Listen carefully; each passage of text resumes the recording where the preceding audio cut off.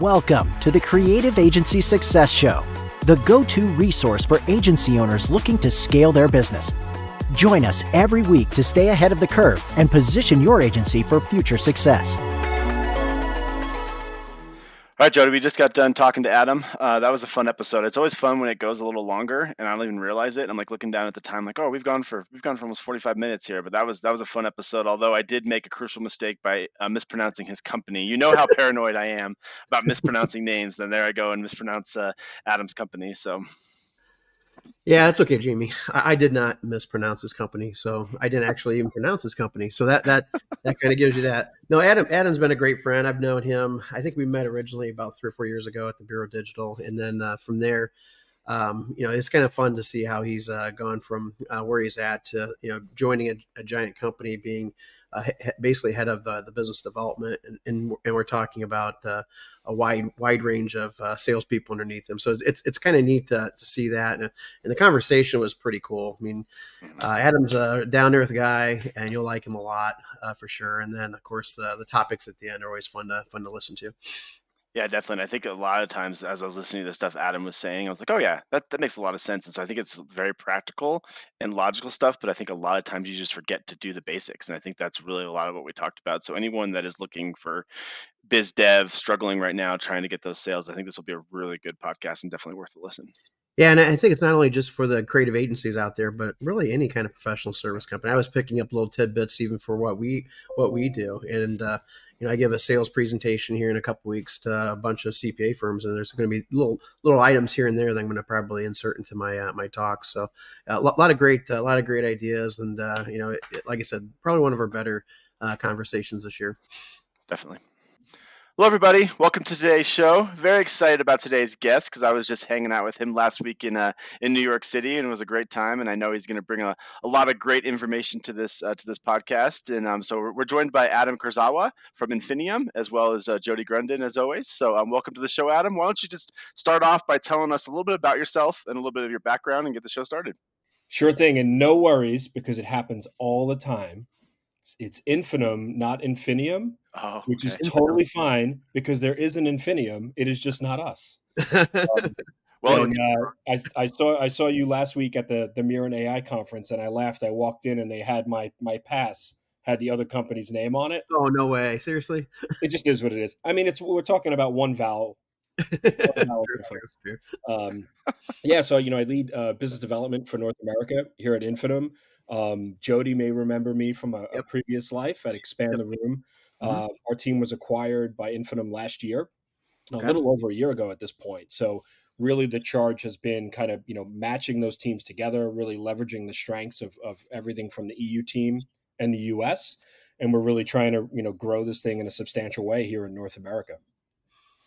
Awesome. Yeah. And I apologize for mispronouncing it. I actually, one of the companies I worked for had a software called Infinium. So that was the I'm used to saying Infinium, and I did remember seeing your name tag last week and seeing it with extra I in there. So yeah, that threw me off. So I apologize. You weren't wrong. You technically weren't wrong. Yeah. Cool. So the topic that we want to talk about today with you is one that is pressing, and I think you'll be a good person to talk about this. And we've had a lot of conversations about pipeline and biz dev and what we can do to really build it up. I think we talked about it. We had our quarterly meeting with the CFOs a couple days ago, and to kind of talk about what we saw in the third quarter and what to tell our clients. And it's just still going slower than people want. And so I think we're really looking for ways to pick it up, what you can do, some of that low hanging fruit. So that's kind of going to be the topic today. And I know both of you are really good in that area. So I think we're going to have a really good conversation. So Adam, why don't you just start us off with some of that low hanging fruit? What are the things we can do to help build our pipeline up and some biz dev stuff?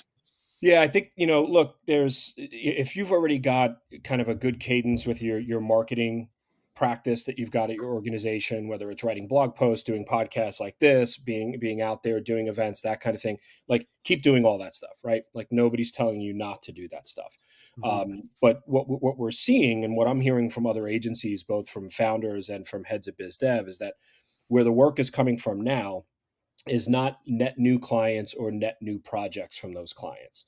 It's really existing clients doing either an upsell or an extension of an existing project, or if you're lucky, you're getting some good referral, like inbound type stuff that's happening.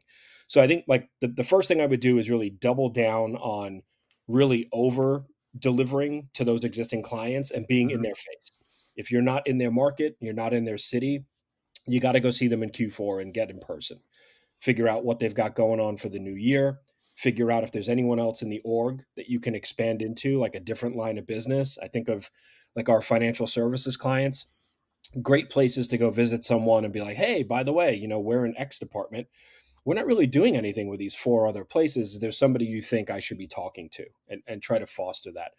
They're also going to be great sources of referrals, right? Those people know your work. They trust you with the brand. They hire you over and over again. If you're going to get lucky on a referral, that's the place. Where I continue to see agencies struggle, and it comes down to kind of just fear and being out of the comfort zone, is really genuine outbound on the sales front. And I think about that as, when I think about sales, it's really nurturing relationships and manufacturing opportunities. Like that is your job all day, every day. And I don't care how you do it, but that's what you got to be delivering for your agency. So, typically the way I like to tell people to do it is to start with people that have given you money before. That could be a client that hired you 3 years ago that you're no longer working with. Maybe they went somewhere else. Talk to your team. Like right now is a great opportunity for us. For example, like we've got a North American team, but I've now got 350 colleagues in the EU. Who have they worked with? What companies have they worked with? Did alumni from the company go work somewhere else? Like that's the best in ever. Like they know everything about that. Really diving down into that. And then there are like second and third levels of those kinds of things where you can look at alumni of people you went to school with. Like me, I've got kids. I mean, for years, you're at PTA meetings, you're at school fundraisers, like talk to the dads. Like, what are people doing? Like, their odds are they're going to need something that you're working on. And if nothing else, you're just building those relationships and maybe somebody makes a referral.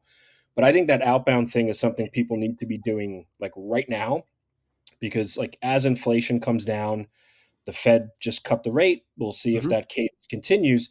We really feel like budgets have been committed in Q4.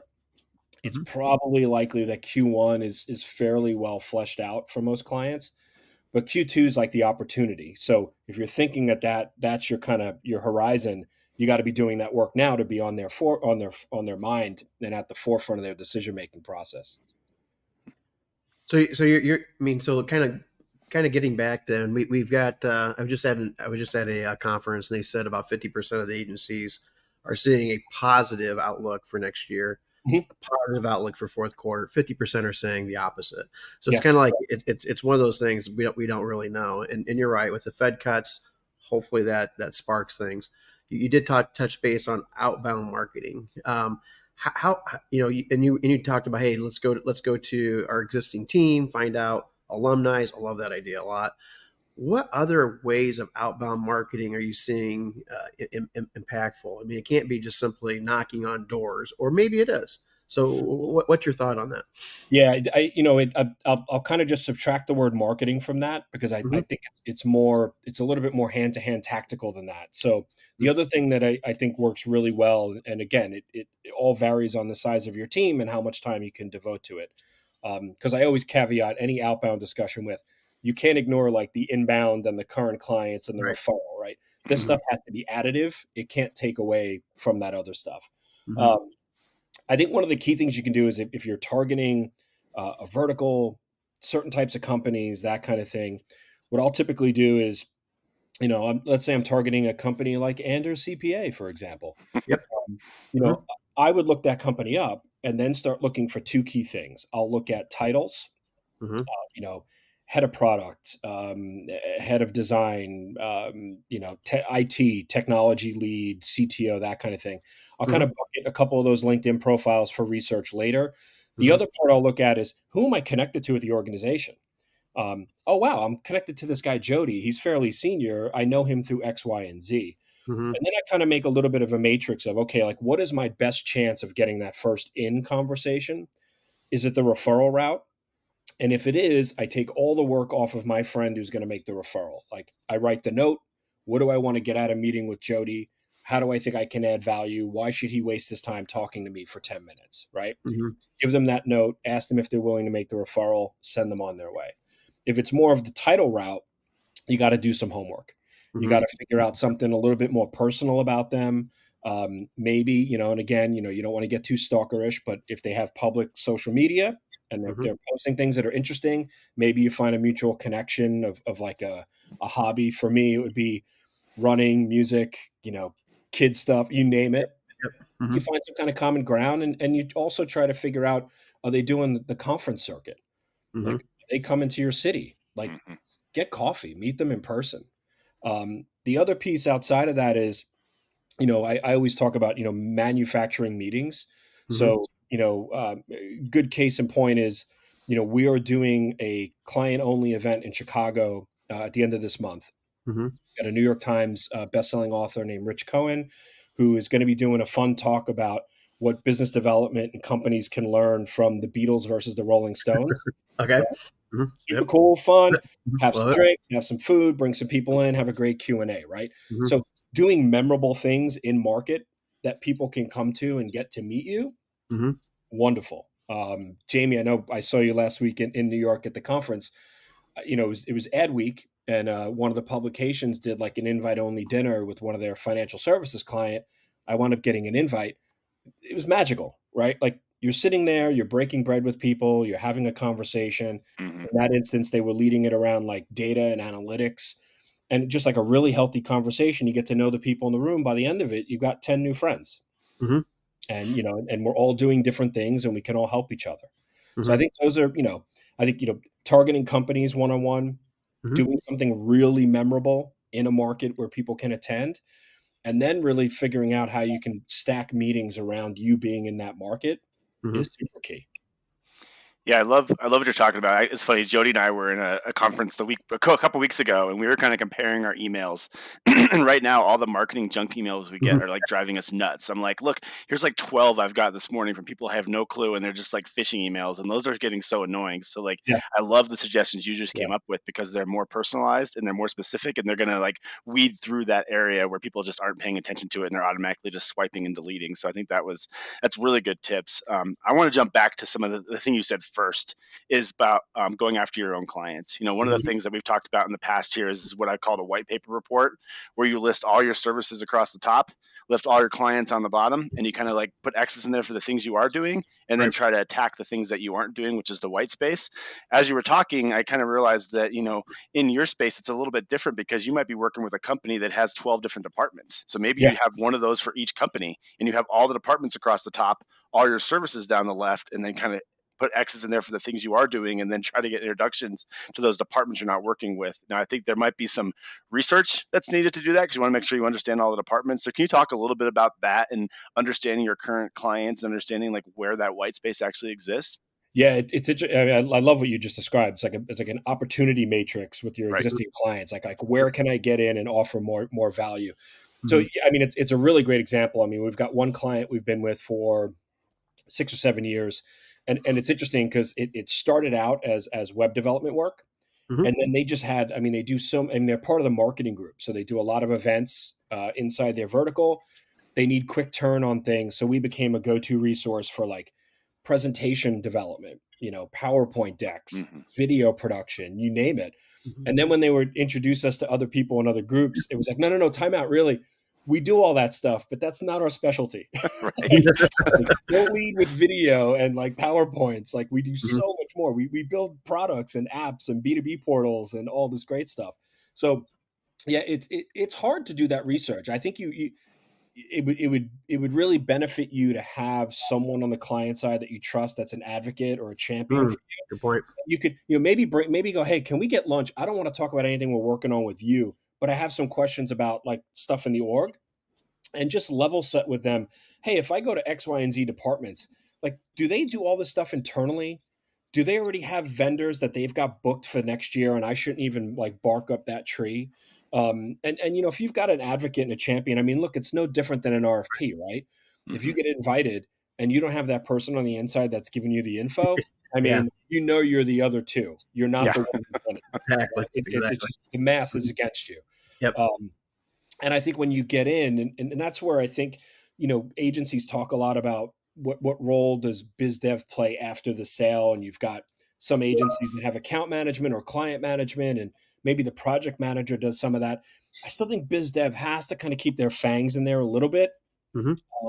You got to build those key relationships, the people that are going to give you the hat tip. You know what? Like, I'm hearing that there's an agency that's working with these other guys, and I think they're on the way out this year. And you know what? If you're going to throw your hat in the ring, like, do it now. I mean, we got an RFP from a sports company that I'm trying to figure out how to say it without giving away who it is. Sure. Yeah. But I knew nothing about it. I had a former client at a similar company reach out 2 months ago, go, hey, did you guys see this? They listed this publicly. Like, it's perfect for you guys. And I wrote to the company, said, hey, so-and-so from your competitor in this other state said, we would be good for this. Like, is it still open? And they were like, absolutely. Like, come on in. Glad you've done work with them. So again, it's just you want eyes and ears everywhere. Oh, sure. For sure. Yeah. 100%. Got a question for you. So it sounds like we're looking at in the business development position, it sounds like we're looking for a specific type of person doing that face of your organization. And we're currently looking for, we're currently looking for a strategic growth director right now. For those companies out there that are in the same position, what should we be looking for? Yeah, it's a great question. And I think every situation's a little unique, right? Because we've all seen organizations where it's like founder-led sales. Yep. And in that situation, you definitely need a very specific skill set from your business development person to really kind of augment what the founder might already be doing. If you're looking for someone with growth, I mean, I think there's a couple things there. That person hopefully has done this role somewhere before.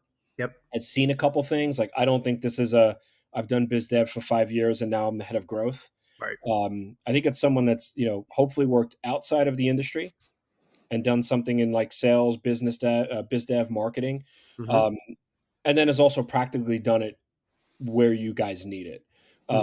They should have some kind of a network, right? To me, it's this. We talk about this even when we try to hire for biz dev.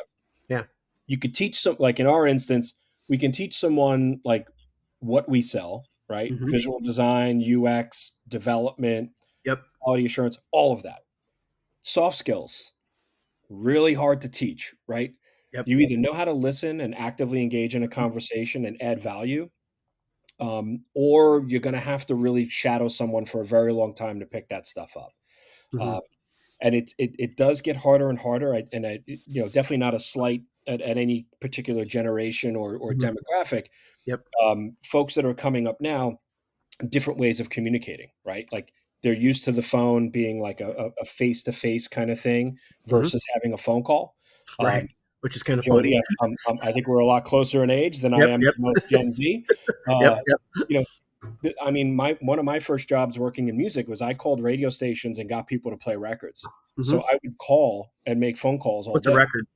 Exactly. Like, what is a record? Speak to me in layman's terms, Adam. MP3, not even an MP3. It's a stream.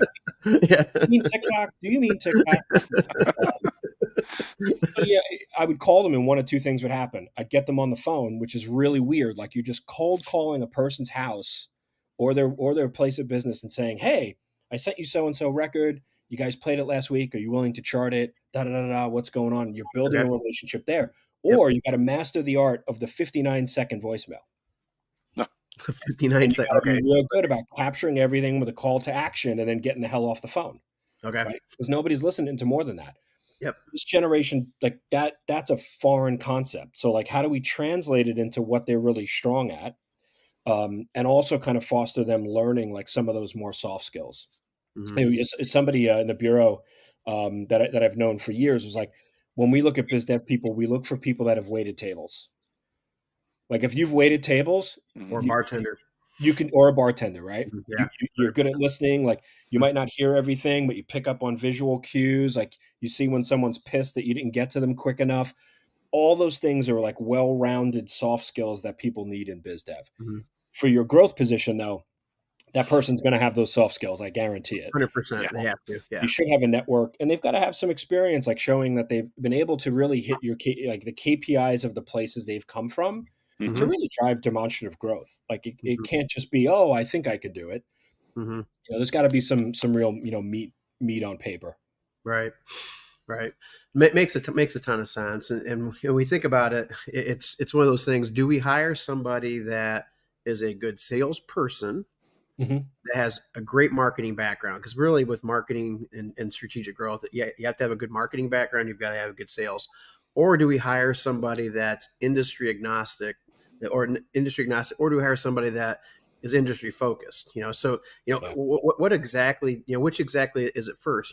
If your vertical is dentist, do we hire somebody that has experience in dentistry, or don't we care about that? Because that person with that marketing and sales background is going to trump that. What's your thought on that? Because we keep tossing it back and forth, and we've done both. We've hired a salesperson at a lower level, not the senior director growth, but at a lower level, thinking, hey, this person would be awesome, and found out, not so much so. Couldn't communicate, couldn't talk the talk.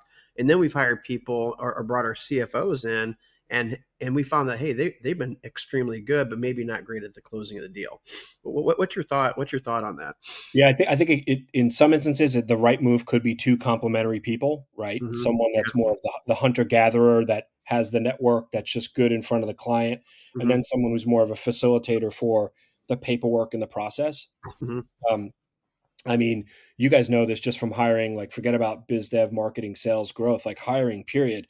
You got to Mm-hmm. figure out how long your leash is on people too, right? True. And sales is real tricky, because you could fire a little too early, and that person might have been on the cusp of turning a corner. Mm-hmm. You could also let that go way too long, and you're just like bleeding money, and they're not delivering on results, and they're just not getting it. So I think, having regular checkpoints with that person, biweekly, monthly check-ins. If there's some way to look at like funnel activity that you can really extrapolate, like, okay, like how are they trending? Like, how are these conversations going? In the beginning, it's really squishy, because it's like I'm having a bunch of conversations. Maybe they're assigning a percentage of how real something feels. Mm-hmm.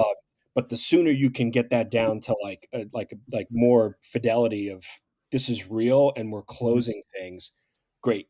Once they got some momentum, you're good to go. I mean, we thought about that. We went through a positioning exercise, ironically, right before the pandemic, which was like, of course, perfect timing. We were like, oh, and then the world shuts down. And it's like, okay, well, we're going to come back to positioning right now. We're going to grab all of the work we can possibly grab, whatever's out there.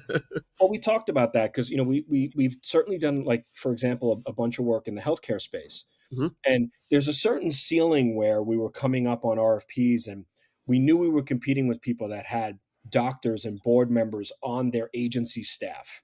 Mm-hmm. And that's a whole other level, like your dentist example.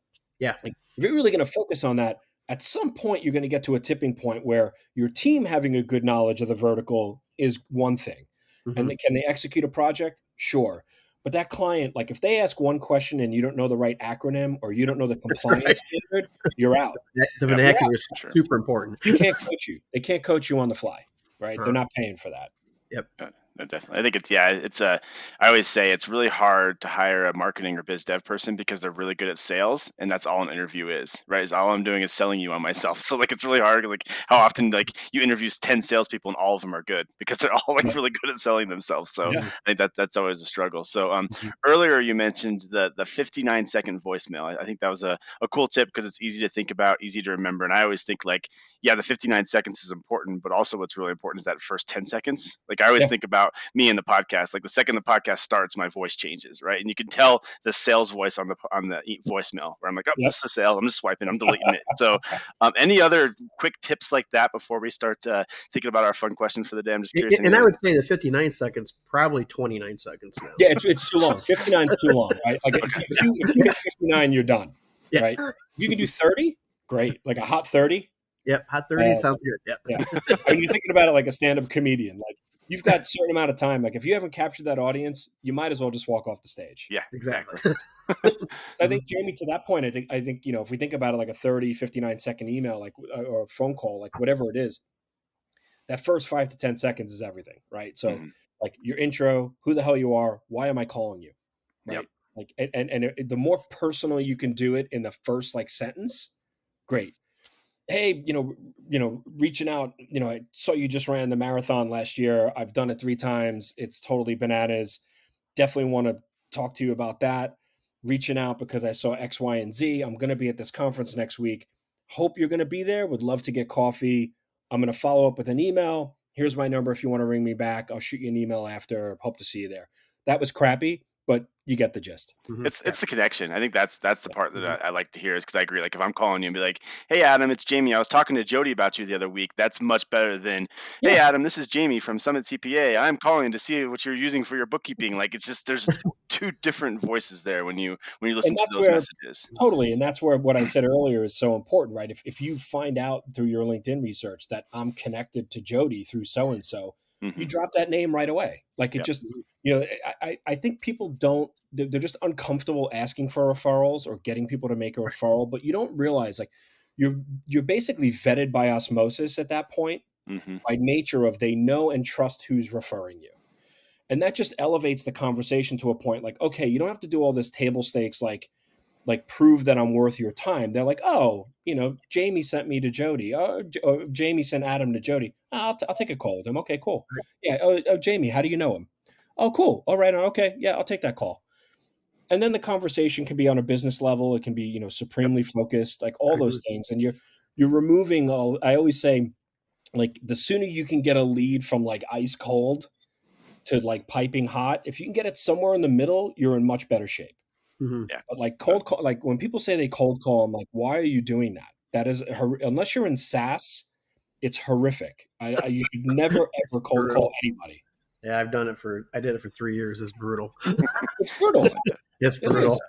You're afraid of the phone. You become afraid of the phone pretty quickly. It's like, oh, damn, that thing is mean. And it probably came through in your calls, right? Like you start to get, I remember from doing the radio phone calls, you get robotic.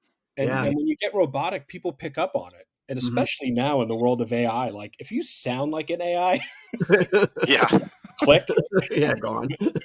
Well, and especially like, because I think a lot of them are told like, don't take no for an answer. So when people don't take no for an answer, what I usually end up doing is just hanging up on the person, which I feel rude about, but it's like, I'm sure I'm not the only one. It's like, okay, I already told you that we already have, we're a distributed company. We don't have an office building, so we don't need new windows. That was my answer, but you're still trying to sell me. It's like, what am I supposed to do? I'm just going to hang up on you.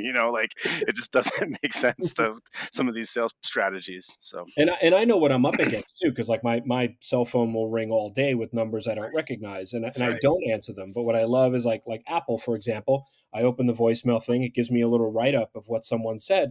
I read it. It's like, hey, Adam, you've been approved for a $72,000 home loan. Yeah, no, that's not real. Yeah, exactly. Hey, Adam, I think this is your number. I'm such and such client. Someone told me calling you right back. Right. Like that's, it's just so easy. Yep, definitely. So you actually keep your voicemail turned on. I freaking filled that thing up where nobody. I keep my voicemail on too. Yeah, I'm an inbox zero, voicemail box clean kind of guy. Oh, I'm completely full. You can't leave one. Text me, and I'll get back with you. Well, I'm happy you mentioned text. Like that's one other thing that I try to do as much as possible, and I share it with our team. Like the sooner you can get somebody out of LinkedIn into an email inbox, great. Mm-hmm. If you can get them on text or WhatsApp or Instagram direct message, it's better. It's gold. Yeah. It's gold. 100%. And if you can kind of leave the conversation just personal too. Yeah. Which is great too. And then talk, maybe a month from now, then lead more into business. That's even better.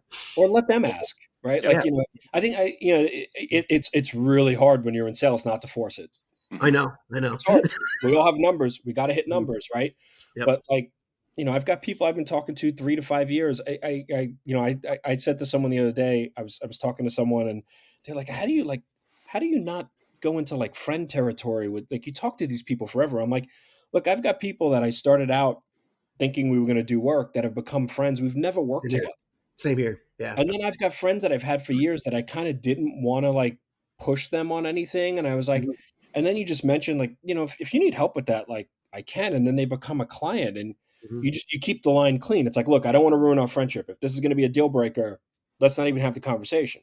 But the other way is funny. Like I've got people we worked with for years that we haven't worked with now for several years. Like I go to hockey games with, and You go to the bar, it's like, yeah, you know, 100%. Yeah, it's kind of funny you say that because that exact same thing happened where, again, not a friend. We eventually became a client. Yeah. Basically, we text back and forth about his marriage, about whatever. I'm part of his wedding in a couple weeks now. It's like, but I think that's kind of normal. That's cool. We got our friendship this way. Other people maybe have got it different ways, but I think that's cool. And then I've got friends that, I'm part of Visted and all these different organizations. It's like, I don't ever want to sell them. I want to be their friend, and again, it's like, it's tough. It's like, no, yeah, okay, fine. I'll help you out with this little thing, but no more. Sales, it doesn't have to be icky, right? Like, yeah. There's the whole Glenn Ross, always be closing. I've always said it's always be useful. Like if you can help somebody, you do it, and you do it because it's the right thing. You don't do it because you think you're going to get something out of it. But like sales is good karma, man. Like you do enough good stuff, and like it's going to find its way back to you and your organization. Well, it's no different than thought leadership, right? If you've seen any of our presentations, it's not a sales pitch. Yeah. It is like, hey, here are the 4 things that you need to know to run your business, your marketing agency 10 times better. Here are the metrics you need. Here's how you build the metrics. Here's how you create that forecast to do it. And the cool thing about it is we've got folks that have listened to us talk and they do really well with it. That's all they needed. And it was for free. And they built a very successful agency because of it. And those are the folks that every time we're in New York, hey, give us a call. I want to take you out for dinner. Hey, let's go to a New York game, a Knicks game or something like that. It's like, yeah, that's cool. And it's never a weird deal, right? It's not weird. Hey, you never were a client, but you became a friend and we helped you out. That's great. That's good. And then you get the 90% that can't do it, in your point, and then they may reach out to you or somebody else. But again, that's the whole idea, at least in my opinion. I totally agree. I think the other part that was mentioned earlier is being patient with it, right? So like how many times have you been at a bar or a house party or something like that, and you're just there watching the Super Bowl and you're having a conversation with a random dad or a random male, and how long is it before they ask you what you do, right? It's usually like the second or third question. And again, you don't approach that as a sales. You're just like, oh, yeah, I help small businesses with their websites or whatever it is. Like just plant that seed. So, okay, I know they might ask you follow-up questions. They don't ask you follow-up questions. You move on. But then someday they're like, oh, I'm starting a small business. Maybe I need help with the website. Maybe I should call that guy I met at the part of the Super Bowl party a couple months ago, And so I think that's the thing with the way I handle it is I'm just planting the seed. I don't bring it up like it's, I'm trying to sell them right away. I'm just like, hey, yeah, I do small business consulting, financial consulting. And sometimes if they're a small business owner, they're going to ask me a lot more questions. If they're not, they're just going to move on, and it's totally cool. So, all right. So we're at our fun part. Sorry, go ahead. No, I was just going to say, I don't think I'm going to say anything that's gender inappropriate, but we all know other men, and they're very bad at uncomfortable silence. And the question, what do you do, comes up because they run out of things to talk about. Exactly. You can only talk about the last play of the game for so long, right? Eventually it comes up. That's right. Awesome. So we've reached the show where we get to talk about the fun stuff. So I know we didn't do it on the actual show here, but we did pre-show about Halloween and haunted houses quite a bit here. So I want to go down that path because it is one of my my favorite topics. And so we're going to talk about scary movies. So what I'm going to have you guys do is rank what level of scary movie you can handle. So 10 would be like extreme slasher, like it's the highest level. I think Terrifier 3 just came out, something like that. 1 would be like Hocus Pocus, right? That's all I can handle. So what, for both of you guys, horror movie can you handle watching, and do you actually enjoy watching it at that level? So Adam, we'll start with you. I have not seen any of the Terrifier movies, but I've seen the clips, and I can tell you that is easily not even a 10. That's like a 20 for me. Like I can't. Like, I can do fake zombie gore, that's fine. But when I feel like I'm watching a snuff film, like I'm out. Like it feels too real. Like I can't do it. And I'm trying to, and then you've got like Beetlejuice. That's a 1. Beetlejuice, yeah. You can do that. But I mean, my favorite all time still remains to this day is Halloween. Okay. I mean, there's a podcast about the history of the first movie that I love. Great stories about when they showed it to pilot audiences. They originally showed it and it had no soundtrack, and the audiences walked out laughing because it was just like a guy in a white mask chasing people, and no one was afraid. When they showed it with the score, people walked out terrified. Is that right? I just love how music Yeah. and sound can trigger the fear in those movies. And I think when you watch it and you notice it, it's almost another character in that movie. Well, I Yeah, think no, I agree. even those movies, when you look back, you think, why was I scared watching that movie? Yeah. You know, Yeah. at the time, you're like, oh my gosh, but now it's like, huh. You know, because everything's getting better and better and better, more real and real and real. And Yeah. just to your point, you know, it's not real when there's no music. When there is music, it becomes real. And No that different first than one, Jaws, there's right? almost Jaws no was the same blood. way. There's Yeah. no blood in the first movie, except for the opening scene when he's a kid and you just happen to see the knife at the end. True. Yeah. There's no blood. So like, what do you it's terrifying that this person is just chasing you. You're running, they're walking, you're not getting away. And the creepy music is following you through the whole movie. Oh yeah. So did you like the newer movies with like the same one with like Jamie Lee in it? I thought those Yeah, were I really did. well done too. I actually did. I did. I mean, were they perfect? No, but I did, I like the idea that they said, okay, everything else, remove it from canon Mhm. and let's pick it up as a fresh sequel to the original and look at all the time that's changed and what's happened. I love that they did that. I thought it was pretty well done. Me too. Yeah. Mhm. All right, Jody, what's your scare level? Oh, you know, I don't have a scare level, to be honest with you. I just love watching really anything. I mean, even the ones that go beyond, it's like I'll watch it, but if it's obviously if it's real, I'm not watching it. Yeah, But if it's the demonic stuff, that kind of gets to me a little bit, because it could be real. Yeah. Slasher movies aren't going to be real, so it's like, those are fun just watching it. Yeah. But that's good. But a story I've got with for you is Scream. I love the Scream series, just love it, and that's not real, obviously. You can definitely, well, hopefully you can tell it's not real. But a story about that is that we had two little kids that I think they were probably 5 and 6 at the time when the first Scream came out, and they just happened to fall asleep. Well, no. They happened to wake up early, hop on the couch, and turn their favorite cartoons on, right? And so they're both sitting there watching cartoons, and so we, my wife and I came out of the bedroom and realized quickly that it wasn't a cartoon they were watching; it was Scream.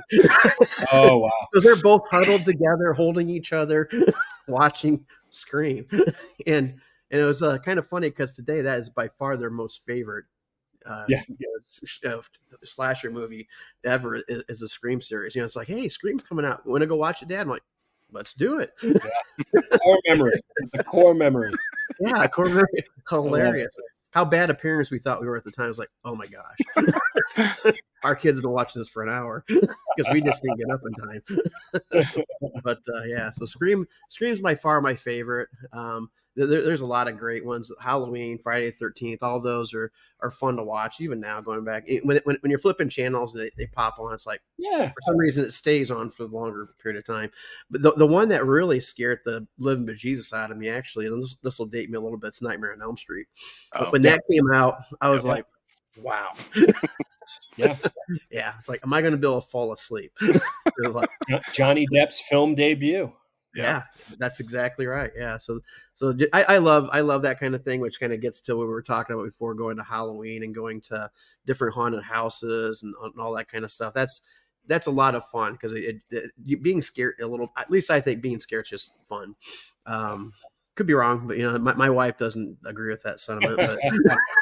But my wife is not in on it. My son he'll participate because he just likes to be around us, but my daughter is all in on it. So that's her. She loves horror movies. It's her favorite time of year. The new one with Nicolas Cage, The Long Legs. She's like, we have to go see that in the theater, and we went and saw it. Cool. So like it was really fun and really good movie. But I'm definitely more of like, if there's too much gore, like the Terrifiers, like I'm kind of out. I don't like just to be like grossed out the entire movie. So like I usually don't go that high on it. Like that would be a 10 to me, is those that type of movies, or even like the Saw. Like I don't think I've ever seen those Saw. are good. It's you don't like the Saw? Boo. I mean, I would. I've never just seen them, but yeah. It's something my daughter and I connect on, so it's fun for she and I to watch horror movies together. And it's definitely one of one of my favorite things. And we did take my son to see Talk to Me. I don't know if you guys saw that one where they had like the little like hand that was kind of like a Ouija board, and it possessed the person that was holding it. And we went and took my son and daughter to that one. They were the only kids in the entire theater. And my daughter's 16, and my son or 17. My daughter's son's 15. It's not like they were kids, but that time they were a little younger. And that one was pretty gruesome. And they were like, I think my son had his hat and hood down for almost the entire movie. Like it was pretty pretty rough. But yeah, so horror movies are definitely one of my passions. Awesome. Well, I thought this was a great episode. We ended on obviously one of my favorite topics, and we actually started on one of my favorite topics. I know that this is what all of our clients are asking us. A lot of the companies are really thinking about is how to fill those gaps, because I think a lot of people are hoping 2025 is going to be a big year, but it's not going to happen unintentionally. Like you need to make sure you're taking those steps to make it happen. So definitely appreciate all your knowledge on this, Adam. And this is a fun episode. Yeah, thanks for having me, guys. This was great. Yeah. So how do people get a hold of you, Adam? Oh, get a hold of me? Yeah, if they need to get a hold of you for whatever reason. LinkedIn for sure. Adam Kurzawa, Infinium. Infinium, not Infinium. And they can email me as well. It's just adam.kurzawa, my last name. I'm sure maybe it'll be in the show notes. At infinium.com. Happy to talk biz dev. Always happy to talk new projects. There you go. You know where to find me. Awesome. Well, thanks, guys. Thank you. Enjoy this podcast? Visit our website, summitcpa.net, to get more tips and strategy for achieving business success. We're here to be a resource in this ever-changing industry.